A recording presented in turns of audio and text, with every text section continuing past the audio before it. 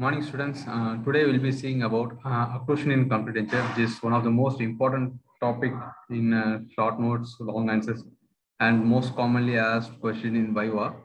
So before going to directly into the occlusion in complete denture, I just want to add few points on or few slides on general occlusion. So I just want to make clear about the occlusion concepts first. So first is, what is occlusion? So occlusion, as per GDP, Glossary of Prosthodontic Terms, GPT. So it's nothing but a static relationship between incising and masticating surface of maxillary or mandibular teeth or tooth analog. So this definition you have to memorize because most commonly asked by, as I already mentioned. So it is nothing but when you clench the teeth like this. So what is the relationship between maxilla and mandible? So that is called occlusion and a static position. So it's again two types. One is static relationship and dynamic relationship. So occlusion we can define. There are further terminologies which we should know under occlusion, which is classified broadly under two categories. One is static relation, another is dynamic relation. So static relation, under static relation, we have three important concepts. One is maximum intercuspation, second one is centric relation, third one is centric occlusion. Under dynamic relation, that there are two concepts. One is canine gated occlusion and mutually protected occlusion. So these things are seen in oral cavities. So static relation is nothing but when you clench the teeth and don't move. So that is what are the existing relation between maxilla and mandible are called static relation. And dynamic relation is when the mandible moves in forward direction or lateral direction. What are the relation between the maxillary and mandible teeth? So what are the relation which we can expect between the maxillary and mandible teeth? So those concepts comes under dynamic relation. So we'll just see one by one. So maximum intercuspation, as the name implies, so it is a relationship of a maxilla and mandible when the teeth are in maximum contact. So when you clench the teeth tightly like this, so what is the relationship which exists between the maxilla and mandible? So that is called a maximum intercuspation. Second thing is centric relation. So centric relation is nothing to do with the teeth actually. Centric relation mainly depends upon your TMJ, right? So centric relation mainly defines us. So this is a formal definition of centric relation. So again, this definition we have to memorize. Maxillomandibular relationship in which the condyle articulates with the thinnest avascular portion of the respective disc and so on. And this position is clinically discernible and is restricted to purely rotatory movement in the transverse hinge axis. So main concept is, so centric relation is nothing but it is a relationship between the condyle and the glenoid fossa or the articulating upper articulating surface. So whenever the patient is at a rest position or whenever the patient is doing functional movement, the condyle comes and contacts the thinnest or mid portion of the articular disc. So that's by nature it is designed like that. So this condyle and the articular disc together comes in contact the anterior slope of your articular eminence. So this is a design in nature so that whenever the patient is functioning, this relationship maintained properly. So that this relation, why it is maintained like this is because this relation transmits a force more favorably to the jaws and the surrounding structures. So this is called centric relation. So whenever you are fabricating processes, so we have to maintain this nature which is existing patient smooth. So whenever you're recording jaw relation for a complete denture or whenever you're recording a full mouth rehabilitation for a patient, you have to find this, what is the centric relation for that particular patient, and we should maintain that relationship whenever you're fabricating full mouth rehabilitation processes. So this is the importance of centric relation. Third one is centric relay occlusion. So this is a bit a new concept to understand. So centric occlusion was what happens is when the condyle is in centric relation position, that is when the condyle is at rest position and when it comes in contact with the anterior surface of the anterior slope of the glenoid fossa, and when in that position and you try to close the teeth slightly, what is the relationship between the teeth? So that is centric occlusion. So in the natural dentition, what happens is when the condyle is in centric relation, you have to slightly close the teeth, and the relationship between the maxillary teeth and mandible teeth when the condyle is in centric relation is called centric occlusion. So this is the definition of that. The occlusion of opposing teeth when the mandible is in centric relation. This may or may not coincide with the maximum intercusp position. So this last line, what it implies is, in natural dentition, most of the cases, when you try to close when you maintain the TMJ in centriculation position, and when you try to close the jaw, your teeth will not come in maximum intercuspal position. So your maximum mandible will comes in contact in a slope and fossa. So that's what they're going to mention here. So this may or may not coincide with the maximum intercuspal position. Next concept on dynamic occlusion. Next we are coming to dynamic occlusion, that is canine guided occlusion. So here what we are supposed to do is, so when we clench the teeth and try to move the mandible for either left side or right side without opening the jaw. So we're just like that. So when in this case, I just moved my jaw on the right side. When you clench the teeth and when you move the mandible to the right side, for example, in this photo, the patient is moving on the right side. In this case, only your maxillary and mandibular canine comes in contact. So the palatal slope of the maxillary canine guides the mandible on right lateral position. So this is called canine guided occlusion, which exists in almost 60 to 70% of the population. So next concept is group function occlusion. In this case, the patient is performing the same movement, that is, patient is clenching the teeth and trying to move the mandible on the right side direction. So when he or she does like that, your teeth contact occurs in starting from canine premolar and mesiobuccal cusp of first molar region. So when the entire teeth on the working side, or working side means the jaw in direction in which the jaw is moved. So when the entire teeth on the working side comes in contact, so that is called group function occlusion. So this is also commonly seen in natural dentition. Maybe 20 to 30% of the population has the group function occlusion. So these are all the concepts of occlusion which exist in natural dentition. So now we'll see the difference between the natural dentition and artificial dentition. Artificial dentition here I mean is your complete denture. I'm not talking about the full mouth fixed partial denture. I'm just meaning here, we want to mention about your complete denture processes. In natural dentition, incising does not have any effect. So we have people have a natural dentition. So for example, take myself an example. So my natural dentition, if I try to chew anything with my front teeth, just like an apple or something, so I don't know, I will not see any much effect. But in case of a complete denture patient, when the patient tends to chew with the front teeth, automatically the leverage force comes into action and it will dislodge the posterior aspect of a denture. So denture comes down, tends to comes down. So that is the problem with your natural artificial dentition. Second thing, balancing side contact. So I already mentioned that working side is the direction in which the jaw is moving. For example, when I move the jaw on the right side, so my right side is called working side and left side is the balancing side.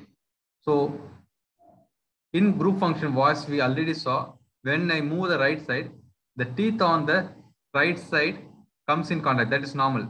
Your balance, the opposite side, there should not be any contact. So that is how it exists in natural dentition. But in artificial complete denture processes, we need to have the contact of the teeth on balancing side. That is the teeth on the opposite side of the movement. So I'll just explain you why it is important in the further coming slides. Next is, in natural dentition, teeth function as a single unit. So if you bite on the premolar, only that premolar force is transferred only to that particular premolar. It is not transferred to any other tooth. So each and individual tooth acts as a single unit. In complete denture, what happens is it exists as a whole. It acts as a whole. So even if you bite on the more premolar region, so the force is transmitted to the entire denture base. So the artificial dentition always acts as a whole. And again, the force is distributed in case of natural dentition through the periodontal ligament. And in case of artificial teeth, the force is distributed to the mucosa.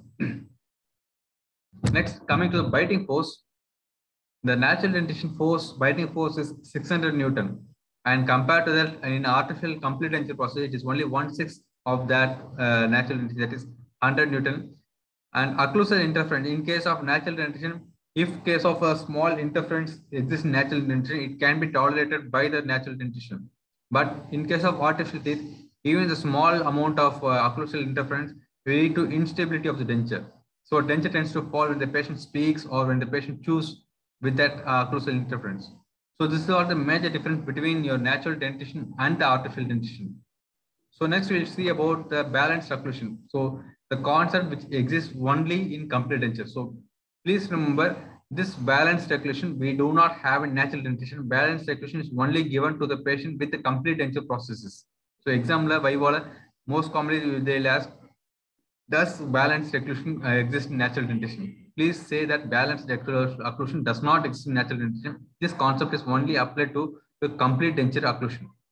What is balanced occlusion? So I'll just take the example which I quoted previously in canine guided occlusion.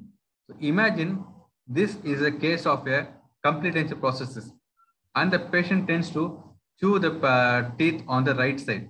What happens is the canine on the right side comes in contact with each other. So because of this force, there is a leverage forces started here, and the denture on the left side comes down. So when you tend to push here, so automatically denture falls down because of the leverage force, right? So to avoid this, what happens is, what we can do is, this is what we can do. So to avoid this, whenever the teeth comes in contact on the right side, we should maintain that the teeth should also come in contact on the left side also. This is called a balanced occlusion, which has to be maintained in the complete denture processes, because complete denture is not fixed to any bone, or it's not fixed to any tooth. So because of that, whenever patient comes on contact with one side, the opposite tends to come down because of leverage force. To prevent this dislodgement of the denture, we have to maintain contact on both sides simultaneously. So this is called balanced occlusion, and this is a definition for that. So this is a bilateral simultaneous contact of the posterior occlusal contact of teeth in centric and eccentric relation. So it should be a bilateral contact and should be simultaneous and anterior and posterior. So concept exists in should be applied for protrusive movement also. So when I protrude the teeth and make the incisal contact like this, my molar should come in contact. So to prevent the dislodgement. So I already mentioned that incising will cause dislodgement of the denture. So to prevent that, so posterior tooth should contact during incising process. So the bilateral simultaneous anterior and posterior occlusal contact of teeth and centric and eccentric position. So this is called the balanced occlusion. And there are numerous factors which affect the balanced occlusion, or which we, rather than saying affecting, which influence the balanced occlusion. One is condylar guidance, second one is incisal guidance, third one is occlusal plane, fourth is compensating curve, fifth is cuspal height. So I'll just show, we'll be discuss about one by one. So first I'll just go with the condylar guidance. So here, as I mentioned already, your TMJ composed of a condyle and upper articulating surface. In between you have articular disc. So upper articular surface is not a straight one, it's almost a curved, S-shaped curve in the superior inferior direction. So whenever you tend to push the mandible out, or whenever you protrude the mandible forward direction, your condyle is directed downward because of the angulation of your articular eminence. So this is called condylar guidance. So the direction or shape of the condyle, articular eminence, guides the mandible to protrusive movement. So because of this movement, whenever you tend to push the mandible forward, your condyle is pushed down and the posterior separation increases. So when the condyle goes down, the gap between the maxillary posterior and mandibular posterior increases. So which is not acceptable in complete denture. So the condylar guidance definition is the mandibular guidance generated by the condyle and the articular disc traversing the contour of the glenoid fossa.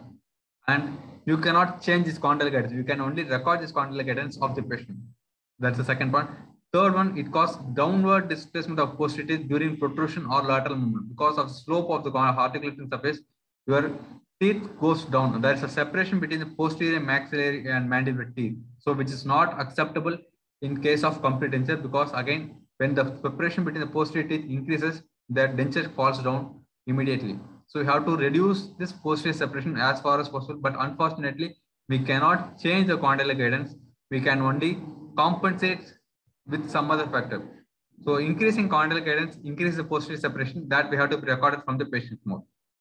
Next is incisal guidance. Again, say in this photo, whenever the patient is clenching here, imagine the maxillary anterior teeth and this maxillary mandible anterior. So whenever the patient is protruding, the mandible is pushed downward because of the slope of the maxillary teeth. So if the maxillary teeth is protruded like this, so the downward movement is very less. If the maxillary posterior anterior is like this, the down movement is steep. So to be explaining the further concept, so it is nothing but the influence of contacting surface of maxillary and mandibular teeth on mandible movement. So whenever the patient tends to move the mandibular jaw forward, the inclination of maxillary anterior teeth push the mandible downward. So this again increases separation of maxillary mandibular teeth, which is not acceptable. Here both incisal guidance and the condylar guidance will tend to increase the posterior separation or teeth separation, which is detrimental for the stability of complete denture. So our aim is to reduce this separation. Unfortunately, as I already mentioned, we cannot change the condylar guidance, but in complete denture teeth setting, we can adjust the incisal guidance by reducing the overjet, increasing the overjet and reducing the overbite. So if you do that, what happens is, if imagine this is the steep, this is like this, and mandible tends to fall like this. So if you want to reduce this amount of downward separation, you have to increase the overjet and reduce the overbite. So mandible can move freely in horizontal direction without any separation. So by increasing the overjet and decreasing the overbite, we can reduce the incisal guidance and prevent the separation of the teeth. The third concept is occlusive plane. So it's nothing but, as the photo images explain, it is the average plane created by the incisal and occlusal surface of teeth. So steeper the occlusal plane, more the separation. So what happens is, whenever the condylar guidance is more, we have to do is we have to increase the occlusal plane to compensate the separation. So if you increase the steeper occlusal, so if you have to steeper the occlusal plane, more the separation happens. Next is the occlusal curve. So occlusal curve in definition is occlusal surface of lie when they viewed in frontal and sagittal planes. So there are two types of occlusal curves. One is the curve of Spee and curve of Wilson. So we have something called as compensating curve. Again, the definition most commonly asked in the viva of final viva. The arc introduced in the construction of complete denture of removal and processes to compensate for the opening influence produced by the condylar and incisal guidance during lateral protrusive mandibular extrusive movement. So what happens is, there are two types of occlusal curve. One is anteroposterior curve and the medial lateral curve. So I'll just explain with the photo. It will be easy to understand. So this is the curve of Spee. So as I already mentioned, the compensating curve of two types. One is anteroposterior curve, another one is medial lateral curve. So anteroposterior curve is otherwise called as curve of Spee. That is, when you see the jaw from the lateral aspect, your teeth are not aligned in a straight line. So rather than the teeth are aligned in curve, which starts from the incisal cusp tip of the canine, following the buccal cusp of premolar, molar, and continuing to the ramus of the mandible, ending in the condyle of the mandible. So this curve, anteroposterior curve, is called curve of Spee. And second curve is called curve of Wilson. So this is a medial lateral curve. So what happens is, it is a medial lateral curve which starts from the right side, or it starts from one side of the arch and continues on the medial lateral direction, ends in the opposite side. So this is a curve which starts from buccal cusp of one side, travels to the palatal cusp, and ends in the buccal cusp of opposite side. And in maxilla, it is curved down, it is convex, and in mandible, it is concave. So this is called curve of Wilson. So why this curve is important is, whenever the condylar guidance is more, as already mentioned, when the condylar guidance is more, the amount of separation will be more.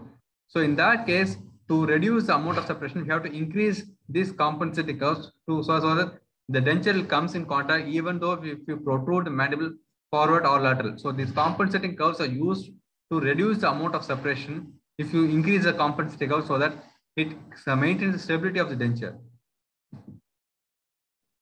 Next, the last one is cuspal height. So cuspal is nothing but, it is the height of the cusp from the occlusal plane. So how much height the occlusal plane from the occlusal aspect the cusp is protruding. So that is called cuspal height. Again, greater the cuspal height, lesser the separation. So cuspal height is increased in case of increased condylar guidance. So our entire concept revolves around the reducing the amount of separation when the patient moves the mandible on the right side or in the protrusive direction. So that this is called the Thielmann's formula, where the condylar guidance and incisal guidance is an occlusal plane or acting to increase the separation, and it is compensated by compensating curve, and the cuspal height. So we have to use this formula to stabilize the maxillary mandibular completion and reduce the amount of separation. So this is a cuspal inclination. Again, this is one more concept which can be used to increase the